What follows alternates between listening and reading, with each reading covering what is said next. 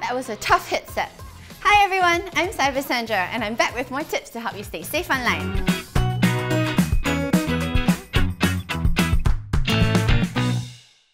I use WhatsApp a lot in my daily life, but did you know that your WhatsApp accounts can be hijacked by scammers? Scammers use WhatsApp's re-registration process to do this. You see, WhatsApp accounts are tied to a phone number. When you set up a WhatsApp account, WhatsApp sends a one-time verification code via SMS to your phone. And this code is what scammers are after.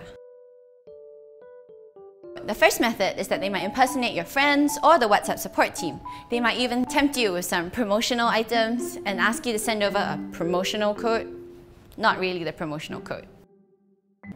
Second method is where scammers try to take advantage of your voicemail. They try logging into WhatsApp multiple times until it prompts WhatsApp's voice verification feature. This is where WhatsApp will call and read out your OTP.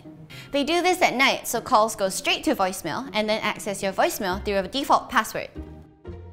Here are some ways you can protect yourself. 1. Enable your two-step verification on your WhatsApp settings. And 2. Change your default voicemail PIN by contacting your telco service providers. In general, never share your WhatsApp account verification code or OTPs with anyone. If you ever receive such unusual requests from friends, be sure to verify it with them. Drop them a call and make sure it's really them.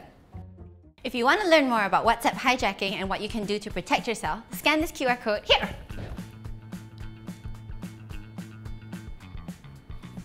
Done? Okay, well that was it for the third episode of Cyber Sandra. Thanks for joining me. Follow CSA Singapore on Instagram for more. I'll see you soon. Bye!